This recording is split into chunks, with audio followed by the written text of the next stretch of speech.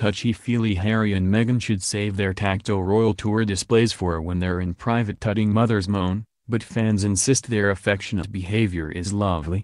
The Duke and Duchess of Sussex are known for being tactile, but their displays of affection on the royal tour have simply become too much for some.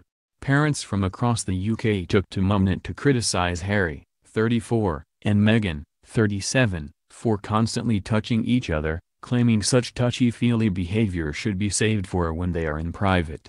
"They are at work," one critic posted. "And it's not just holding hands, is it? It's clinging to the point where they look awkward." However, dozens of others were quick to come to the couple's defense, arguing they are simply behaving like any other loved-up newlyweds.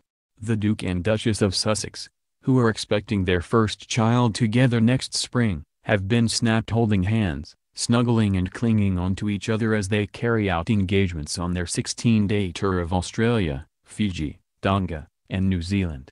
However, their affectionate behavior came under fire on Mumsnet when one user asked, "Am I being unreasonable to wish Harry and Meghan would stop holding hands when on official engagements?" She wrote, "They're not on a date, they're carrying out official business," adding that it makes her cringe. Dozens of users agreed with her comments, and took to the thread to rant about the couple's regular affectionate displays. One commented, "They are at work. And it's not just holding hands, is it? It's clinging to the point where they look awkward as they only have one free hand each, been like a three-legged race. Sometimes M has both of her hands round one of H's." Another posted, "I think people are just a bit eye-roll about how relentlessly constant it is. On official business, they should behave in the way people on official business generally do." One user said their behavior was not befitting of a couple in their 30s. "I don't get the need to be hanging on to each other all the time," they posted. "Fair enough, they're newly married and she's pregnant and it's all bunnies and roses blah blah. But whether you agree or not,